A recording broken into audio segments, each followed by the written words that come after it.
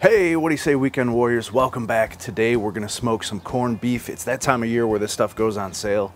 I'm using my vertical offset smoker today. About 20 minutes ago I started to get this fired up. The way I do that, I'll take a little charcoal chimney with some lump charcoal. On top of that, I'm gonna put some of these B&B competition char logs on there. I like these. And once those get going, I'm gonna start adding on some smaller splits of cherry wood. I really like cherry on corned beef. I think it tastes delicious.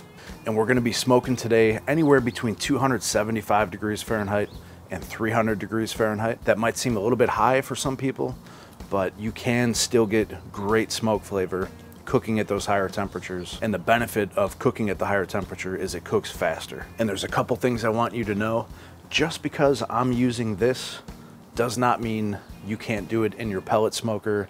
It doesn't mean you can't do it in your Weber kettle or your Weber Smoky Mountain. We're cooking by a pit temperature. So as long as you can get it to 275 degrees Fahrenheit, for example, you're good to go. You can follow along and get the same results that I'm going to in this video. The second thing is the focus of today is not how to make a corned beef or a pastrami from scratch. I've actually already done that. I'll leave a link up in the iCard. It's a lot of fun to make it from scratch, but it's a lot of work. It's a several day process. These here are 2 corned beef flats. These are the kinds that you get that are prepared for you at the store.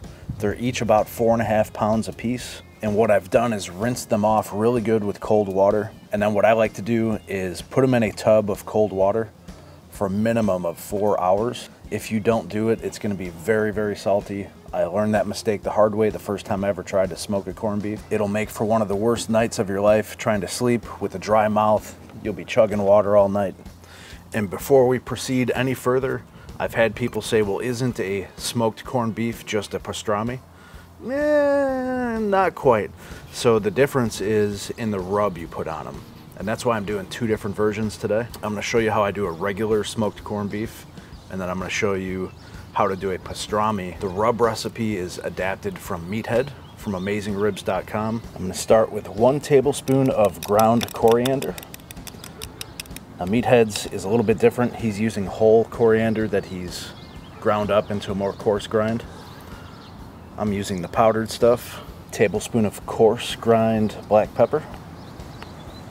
Teaspoon of garlic powder. Tablespoon of ground mustard. I'm using Coleman's. Teaspoon of onion powder. About a tablespoon of brown sugar.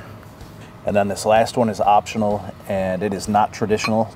It's chipotle powder. I like to add a little bit more heat to mine, so that's a teaspoon of that. And then mix it up.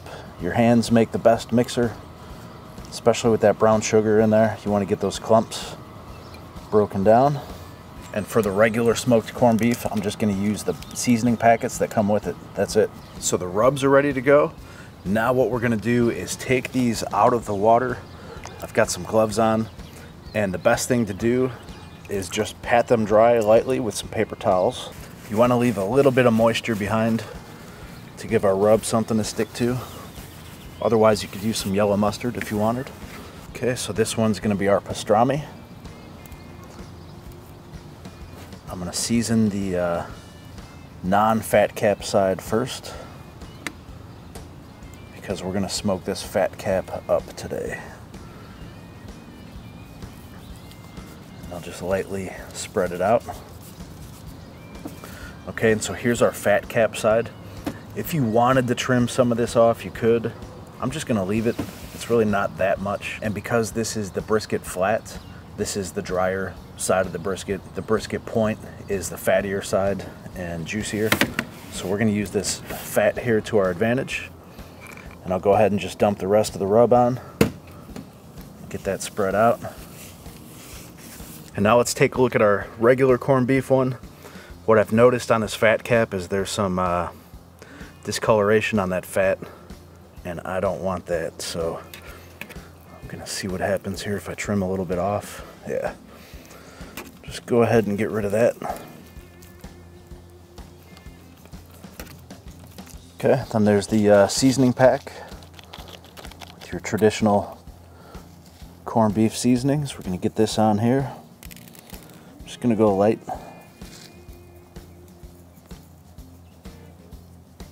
Get this side. All right, so we are ready to go in the smoker. Let's do it. All right, so before I open the door, we are at, right now, sitting around 275 degrees Fahrenheit, which is perfect. Got that cherry wood going, nice clean smoke, which means you almost can't see it at all. That's what you want. Let's get this door open. And I'll just show you a couple things here. So on this very bottom rack, I have 2 pans of water. This really helps balance out the smoker. So if you've watched me for any period of time, I like using the water tray in my pellet smoker too. I think there's a lot of good benefits to using it. Push that back in.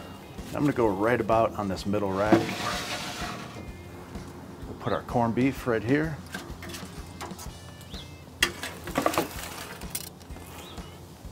Put our pastrami right there. Let's get this closed up. All right, so what we're gonna do today, I wanna get about 4 hours of direct smoke time on this meat. We're gonna smoke it and then we're gonna braise it or steam it to help get it real tender in the end. We'll probably take this up to around 185 degrees Fahrenheit, maybe all the way up to 200, we'll see. Whenever it gets real nice and tender, I wanna make some sandwiches with that pastrami. So I'll come back in about 2 hours to check on it. We'll show you how it's looking and then we'll go from there. I can't wait.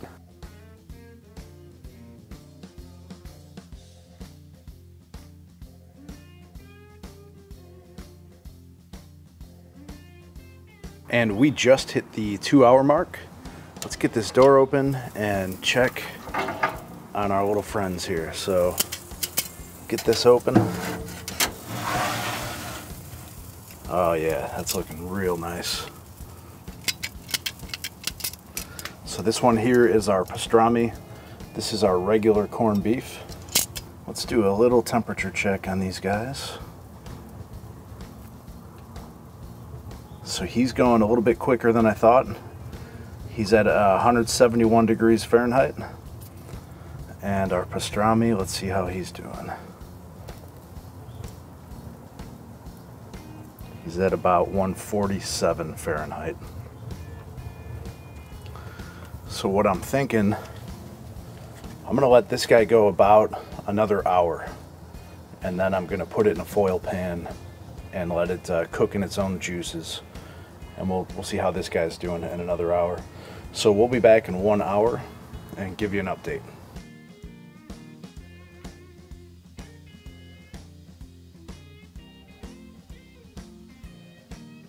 And we are at hour number 3.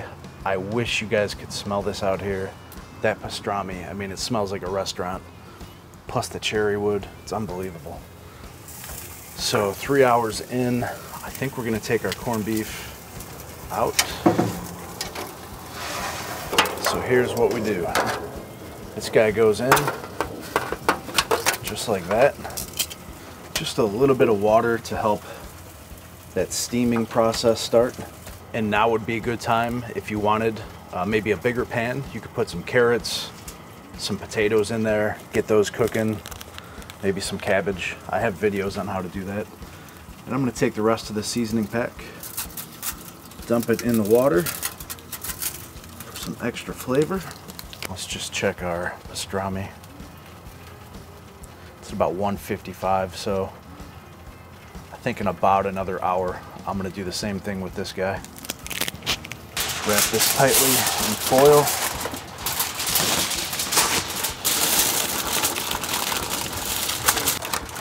I'm just gonna go 1 rack above, like that. Move him to the center. Let it keep cooking. So in 1 hour, I'm gonna wrap up that pastrami, do the same thing. By the time I come back, I'm gonna be making sandwiches. So basically that process is, we're gonna let these cook until they're probe tender, somewhere around 189, all the way up to 202 degrees Fahrenheit, they'll get tender. I don't want it to fall apart like brisket. I want it to have a little pull to it, but that's up to you, your house, your rules. Cook it how long you want. And then we'll let it rest and I'll slice it up and put it on a sandwich. So we will be back when it's sandwich time. And here we are. Check out that pastrami, guys. So 4 hours in the smoke for this guy, then 2 hours wrapped up in this foil pan. Just like with my corned beef, I put a little bit of a water base in there to get it started steaming. And then all those juices down there, I like to save those. Once I slice this open, I put it back in the juice. Ideally, you want to let this get cold, refrigerate overnight. It's much easier to slice cold than it is hot, but I can't wait that long. I've got to try it now. So this has only been resting about 20 minutes. It's still gonna be piping hot. But I'm gonna get it over onto the cutting board and I'm gonna start slicing some of this for you. So like I said, I'm doing sandwiches. So I'm gonna go very thin. Let's cut through these first outer layers and see how we did here. Very nice, smells awesome. Nice color.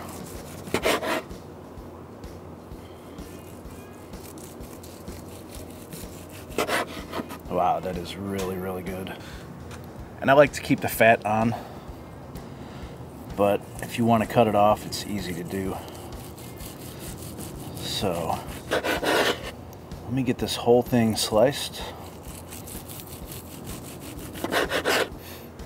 It's still very hot, but it pulls apart with just a little bit of effort, which is what I want. Let's build that sandwich. Just make some room here on my cutting board. So I keep it traditional. This is some fresh, soft Jewish rye. It's not toasted. Some spicy mustard. I like to go on both pieces of the bread. And now I'm going to start layering this on here.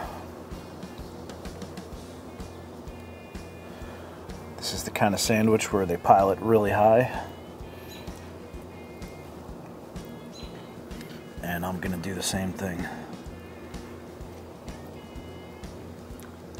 Woo, mama. That's hot. Here we go. Put the top on. Little dill pickle. Let's cut this guy in half.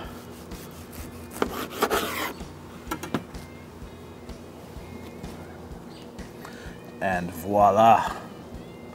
How's that look? That looks amazing. A lot of hard work into this, but well worth it. Now let me have a bite of this. Oh yeah, that bread is nice and soggy now, sopping up all the juices. Here we go, guys.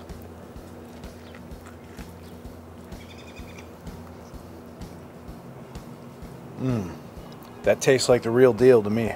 I can't wait to finish this sandwich. Hey, if you like this video, hit that subscribe button right there, and definitely check out one of my other videos right there, and I'll see you over there.